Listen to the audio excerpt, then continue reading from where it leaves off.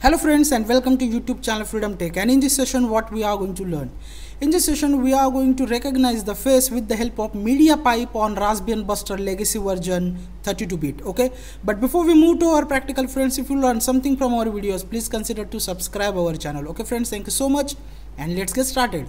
So friends, we are going to use here Opencv latest version, which is the 4.60. Then we are going to use a MediaPipe library for face recognition. Okay, so before we start our main practical, I just want to mention here I have already upgraded the repository. Okay, because I have already created the video how to install Opencv, and I have upgraded the repository for latest Opencv 4.60. okay, so when you complete the installation of Opencv, okay, so let me show you here.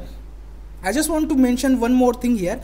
So this is the repository for installing Opencv and Tensorflow Lite on Raspbian Buster legacy version. Okay, so Raspbian legacy, this is the repository. So now if I go inside the repository, ls command, and as you can see install.sh, this is the script, this is the bash script for installing the latest Opencv on Buster. Okay, so I have already installed the Opencv and now I have latest Opencv, which is the 4.60. okay, so when you complete the install.sh script, now you have the latest version of Opencv.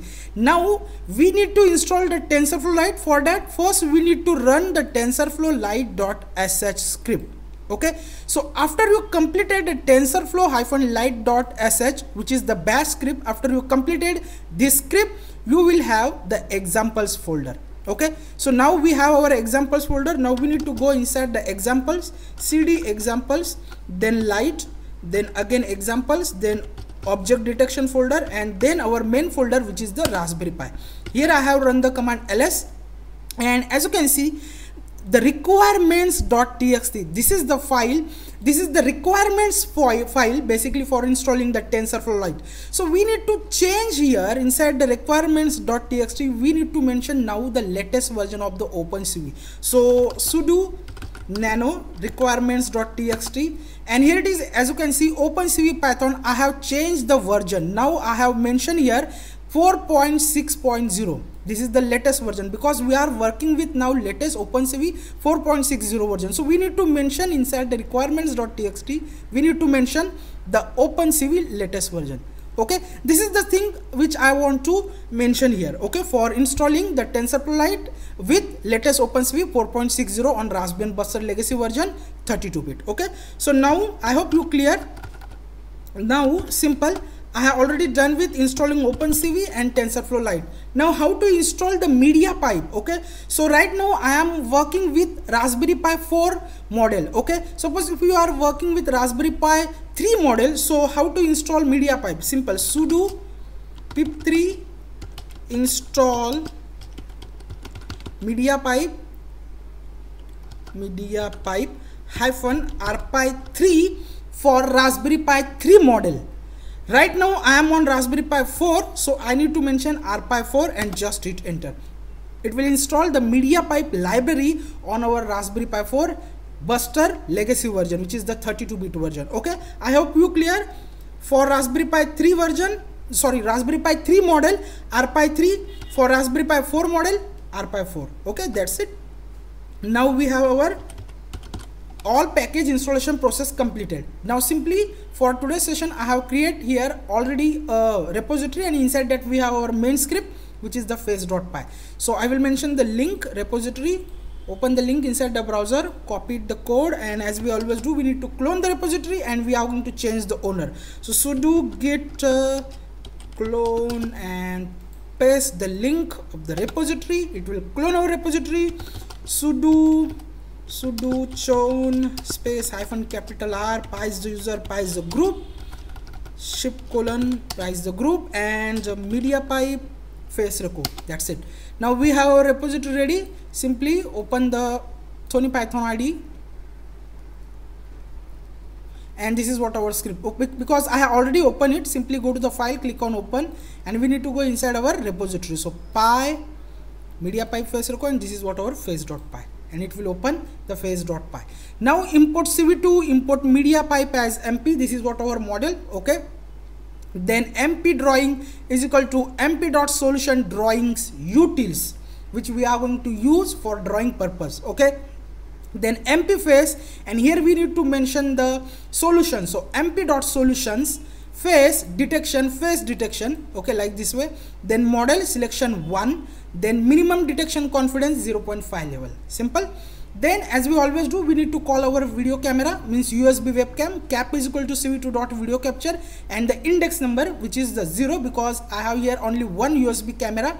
Then width is equal to 640 and height is equal to 480. Okay, then I have created here a function for detection purpose. So we are going to first, what we are going to do, we are going to convert our BGR image into RGB format. Okay, because Opencv is always working with BGR format, so we need to convert the BGR to RGB format. Okay, so image input is just a variable. Okay, then cv2.cvt color image, our object. Then we need to mention the method cv2.color BGR to RGB. Simple. Then results is equal to, we need to use here mp face. Okay, this is the variable mp face, and from mp face we are going to use now the process, because we need to process with the image. Simple. So results is equal to mp face process, and we need to pass our image input, which is the RGB format image. That's it. Now simple.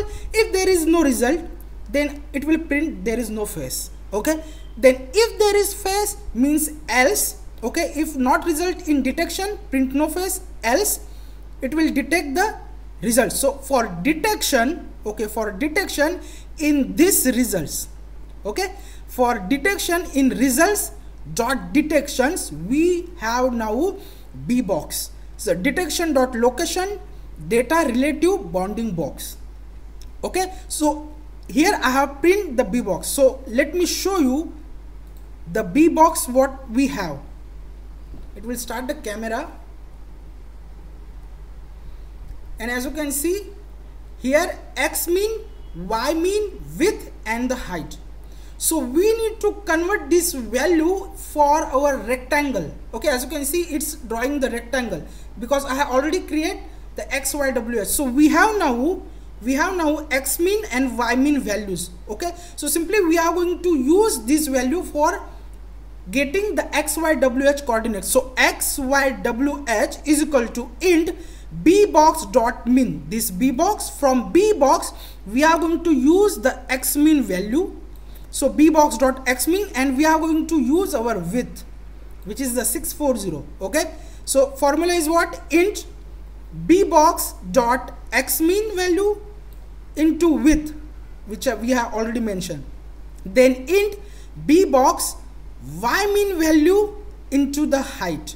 Okay, height, which is the 480. Simple. Then int b box width, this is the width.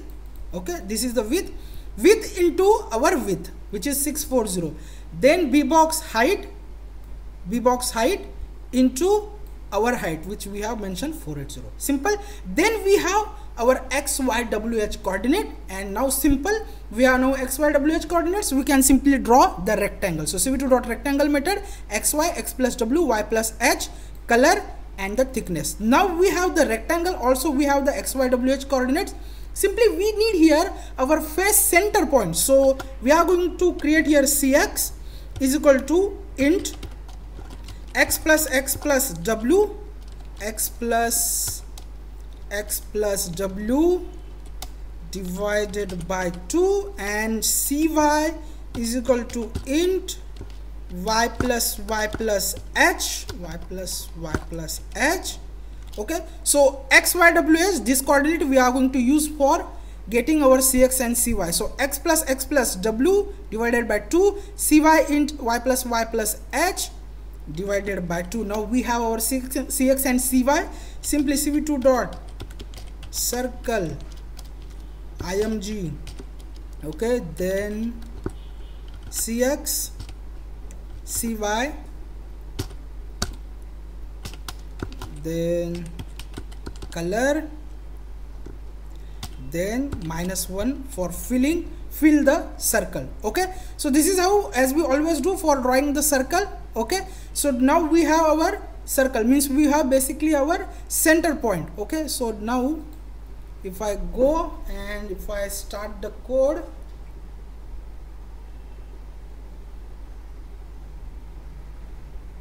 as you can see, we have rectangle, also we have the center points. Okay, so if I move like this way, as you can see how it's work, it's really works smoothly. It's continue detecting my face. Okay, with the Raspberry Pi 4 it's working really fast. Okay, as you can see, okay, as you can see it's work perfectly. So this is how, friends, you can use MediaPipe for recognize the face. Okay, I hope you will learn something from this video. We'll meet our next video. Till then, thank you, take care, and bye bye.